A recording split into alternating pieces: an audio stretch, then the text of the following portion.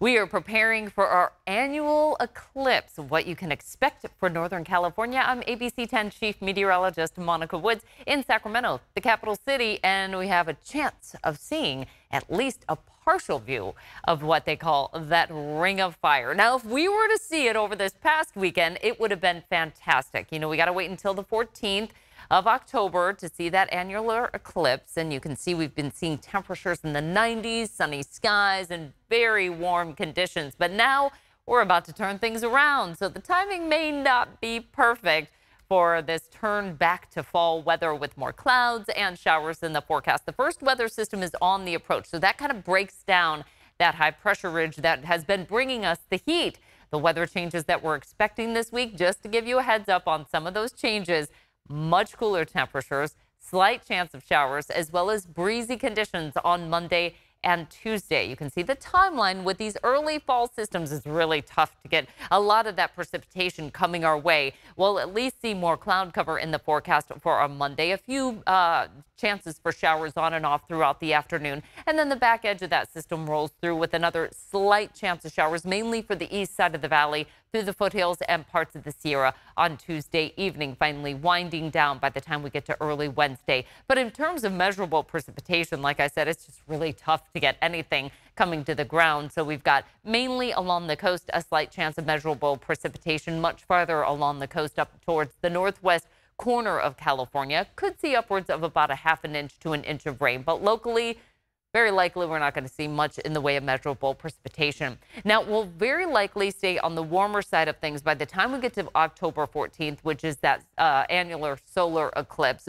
But look at this, likely wetter. That's what we're going to be tracking heading into our viewing of the solar eclipse. We've got a lot of weather systems that are in the offing here in the Pacific, and this is the pipeline that we're going to be tracking right through the week into the weekend.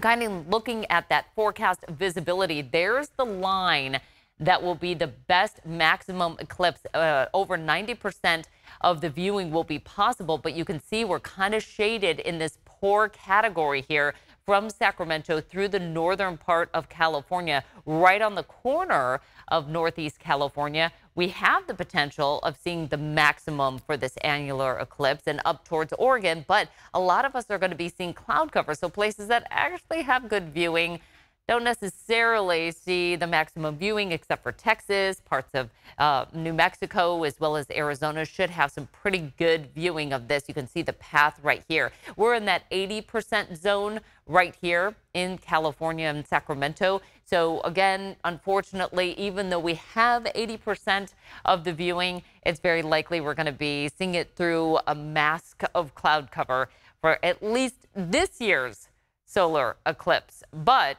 we've got more in the offing in the not too far distant future here.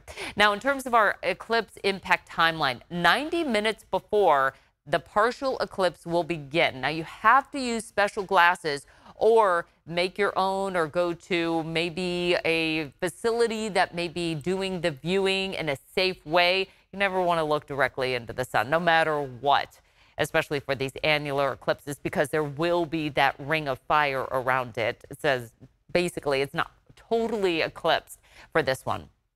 50 minutes before, solar energy decreases. Believe it or not, Cal ISO is preparing for a drop in our solar energy output during this time frame, and temperatures actually drop as well. It won't be totally significant, but just enough that you might start to notice some weather changes. Now, 30 minutes before the sky starts to darken, we're only going to see 80% of it. So again, our skies aren't going to completely turn dark this time around. 10 minutes before, this is kind of interesting. It should be interesting if anybody has cats or dogs, because behavior of plants and animals start to become affected because of the dimming of the light, and they are very much patterned after what's happening in the sky. And then 5 seconds before, it's what's called Bailey's beads. A sunlight along the edge of the moon starts to kind of glisten in the valleys of the sunlight kind of coming around the moon there. So it should be pretty interesting. But as that moon starts to come over the view of our sun, that's going to begin in Sacramento at 8:05.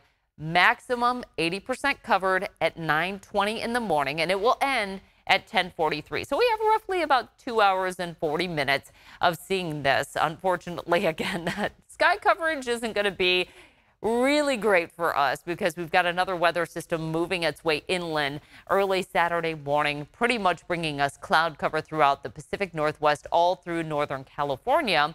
And that'll take us through when we have that maximum of 80% coverage at 9:30. You can see the cloud cover just kind of streaming through here. Not really clearing up much throughout the day either. So once it gets here, it's pretty much going to stick with us for the eclipse. Now we've got future eclipses coming our way. October 14th, Saturday, is the annular solar eclipse. Then we get to March 24th, 25th next year.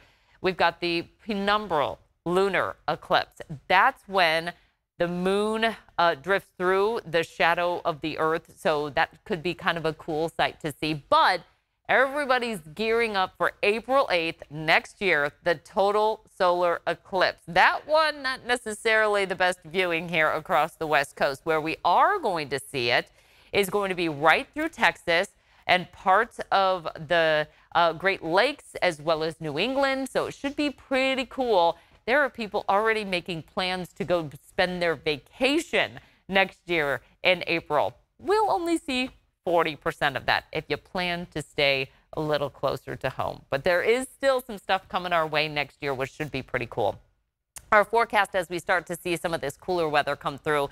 60s up top for this year, a 70s down low. Across the coast, we're in the 60s and 70s. Inland areas, again, will drop those highs into the 70s, so about a 20-degree drop in our temperatures. And we'll see the cloud cover kind of streaming through periodically here with a chance of showers lingering for the foothills and the mountains through Tuesday. Along the coast, we've got the rain on Monday, and then we clear things out.